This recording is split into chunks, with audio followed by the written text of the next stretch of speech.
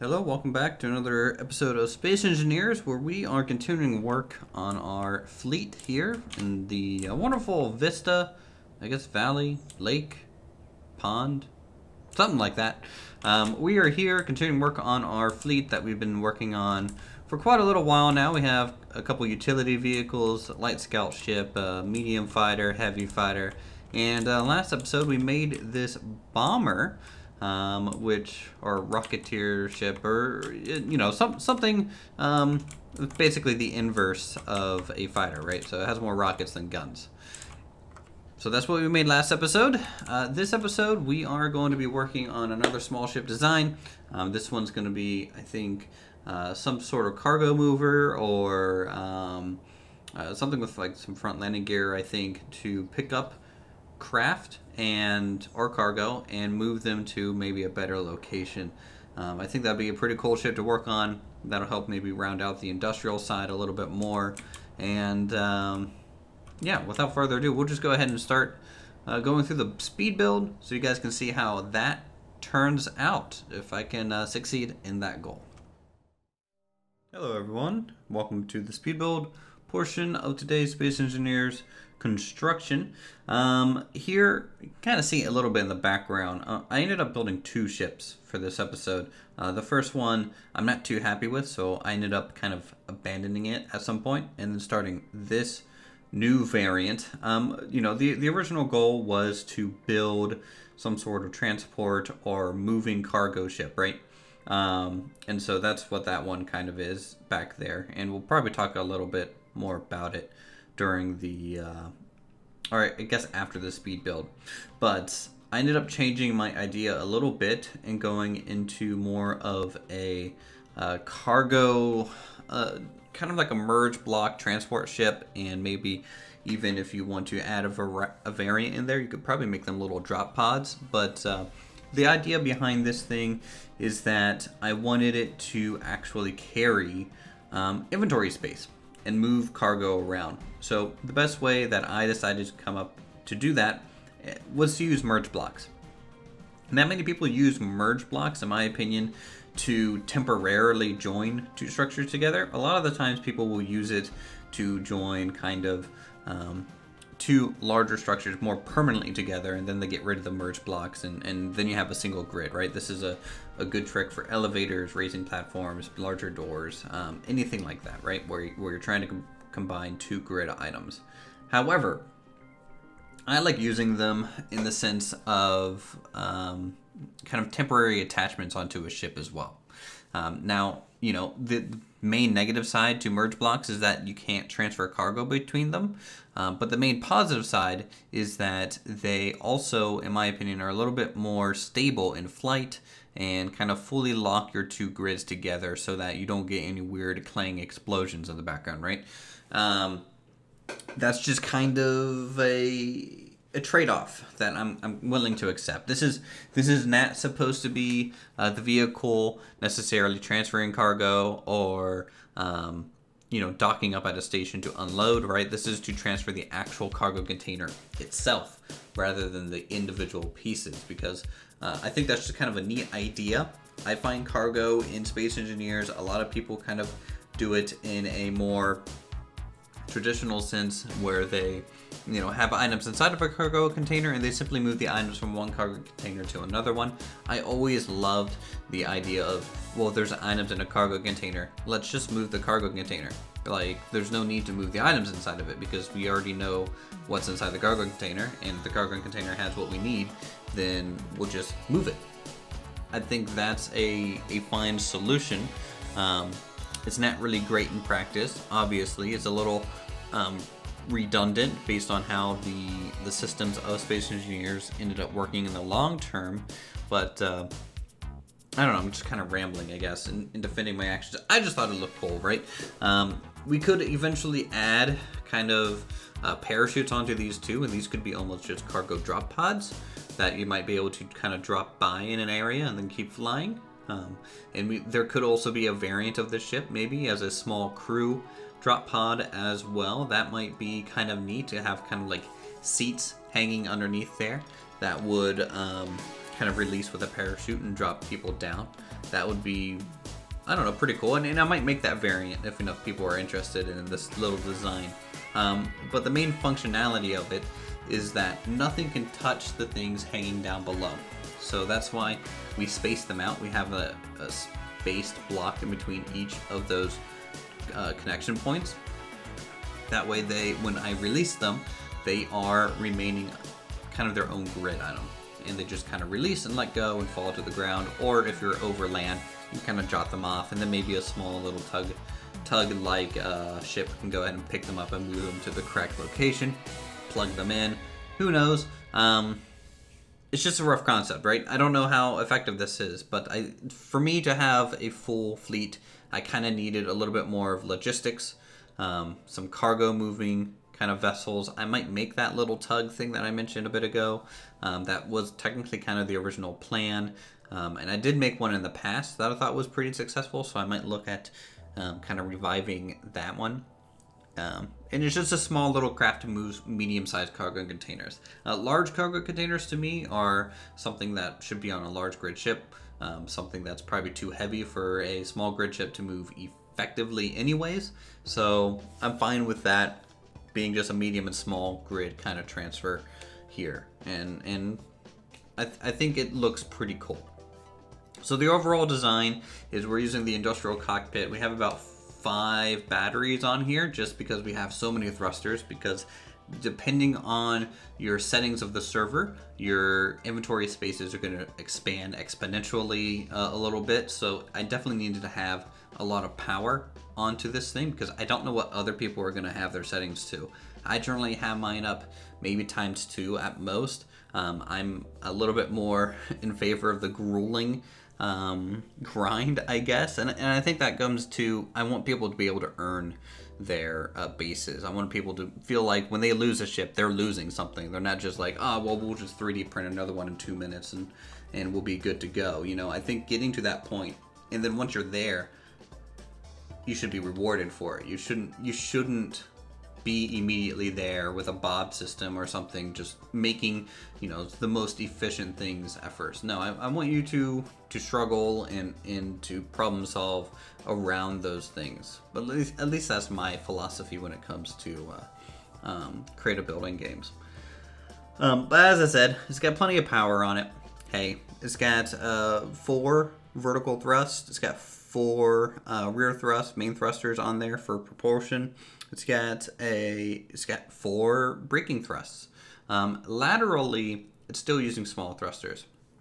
I'm always in atmospheric. You know, I'm always a big fan of, you know, tilting your ship to allow some of the other thrusters and other locations to kind of pick up the slack and make it actually look like it's kind of flying rather than being just a VTOL helicopter. So that's why we kind of just stick with small thrusters on the side, just to help minimize the drifting effect on there. The overall hull shape, because we can't connect a lot of the internal pieces, right? Because I want to keep them as separate grids. We're just doing almost like an umbrella. So it's just this overarching shape that's going to protect a decent amount of the internals from damage and loose bullet fire maybe. But of course, anything sustained on this thing, it's going to be in trouble. It's always got to do a crash test, right? You just got to see what it looks like when it's skipping across the ice. A lot of little, on the underside, we're doing a lot of kind of framework, connecting these thrusters up to the wing pieces so that the thrusters are connected not just to each other, but also bit to the wing, so that if you do lose a thruster, you don't lose 3 thrusters, right? You want to have a decent amount of connection points to these things, and that kind of adds a little bit to the industrial vibe, in my opinion. Cover up the batteries just a little bit, you know? But this is a lightly armored vehicle. It's not really meant to go into a war zone. This is, you know, a logistic vehicle like this to me is more like this is what you bring to set up your FOB after it's already been cleared out, and really you shouldn't be expecting much kind of fire coming its way. It does have 1 defensive turret just in case it needs it, but otherwise this is not an engagement vehicle. This is really solely a transport vehicle, and you can just tell that from the overall lack of design and safety features, I guess, on it. But that's it for this field build section. We'll we'll go ahead and talk about it in real time. I know I didn't show it painting it or anything like that, but we did do the 2-color painting scheme on here. But I want to show you guys what it looks like in real time and get your feedback down below in the comments, because I always love that, and that's why I enjoy building my own fleet. Alright, so here we are taking a look here at the, I guess, cargo ship? Medium cargo ship? This thing is it's pretty cool looking. It's almost like a small turtle-like design. We have a lot of the same design language as we do with some of the other vehicles.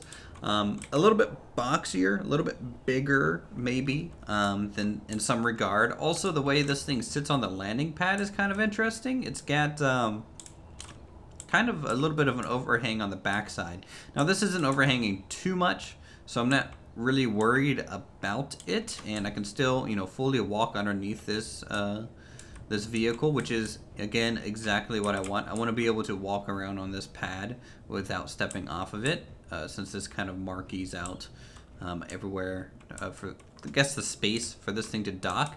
It's got a little bit more landing gears to it because I am kind of trying to get across how much heavier this one could potentially be with the 3 medium cargo containers inside, attached by merge block only. And you know, you could, if you want, to attach some parachutes on these.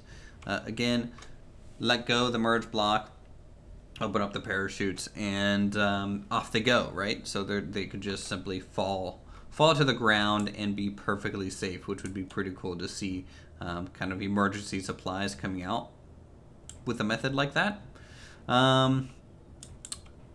Otherwise, we got a standard connector here in case we need to fill up the cargo container that is attached to its main hull. So it does have a little bit of that cargo space. All of our ships will have a medium cargo container on there, just so it has some of that inventory capacity. We got a little bit of a viewport, kind of airflow entryway there right in front of the reverse thrusters. The armor is just kind of sloped over the side as like a big umbrella, like I said earlier. Plenty of downward thrust, 1 lateral thrust on each way. I guess I was wrong in the speed build. I mentioned that we use small thrusters, but I think, yes, we did use large thrusters on this, on each side, because again, this is a heavier vehicle. So I did maybe account for that a little bit better, I think, this time around than I originally thought. So hopefully it should be a little less drifty. We got a small defensive turret on here, just in case. This, again, isn't really a combat ship. This is really just a deterrent more so than anything. Some interesting ventilation kind of areas in the upper parts of the armor. Cool little winglets coming off the tail here. And a bunch of understructure support for the landing gear and the wings, just to help tie the ship together, right? Because I don't want it to be so vulnerable that one shot will rip the thing in half, right? Because initially, you know, this core spine, if this gets shot out, it would get cut in half. But now with the way everything is connected, it shouldn't do that. So we'll go ahead and make a copy of this and put it in the air. And take a little bit of a tour around. So you can see it's pretty peppy in terms of acceleration. Now these cargo containers are empty, so keep that in mind. That's a big factor, and that's going to really affect its performance as we go through. We got plenty of power to make a lot of these turns, and you know that I do bank when I am turning. That way a lot of the downward thrust can be kind of translated to lateral thrust vector here. Yeah, it's a pretty looking ship, I think. It definitely looks the part of a transport of some kind, and I did mention that I might turn this into maybe a small troop drop pod ship. I think that would be cool to do. And with the way that we designed this, I almost want to say that we could potentially have a few variants of this craft, right? We could, because there's merge blocks in the middle there, make some sort of shell that this thing could carry around and swap out depending on what it's doing, whether that's carrying the 3 medium crates, or we could swap that out to have a little bit of a drop pod for people in there. So that's one advantage, I think, of doing merge blocks, right? You can kind of create these variants and these things. So it's a little drifty, but you know, all my vehicles so far in this series have been kind of like that. I haven't really tested any of its defensive capabilities. So why don't we go ahead and park this thing a little bit of a safe difference, and maybe some of this debris field out here. You can see just how many times I've crashed vehicles flying around and testing them. Alright, so that one's parked. We'll grab, let's use the light fighter. So we'll just copy one of them out here. Make sure I'm selected. Okay, so this one only has 4 Gatling guns. I say only.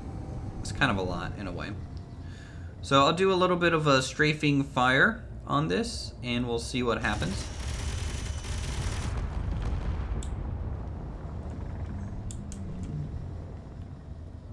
And okay. So a decent amount of stuff fell off there, right? We lost basically 2 of our main engines, 1 vertical engine as well, and 1 of the cargo containers. So again, this is a very lightly armored vehicle, but for all the damage that we did go through the middle there, it did survive. It didn't get cut in half or anything like that. There goes another drop pod. Kind of like that. Boop. You could, I guess in theory, attach some mines to this as well. Okay, now it's starting to drift.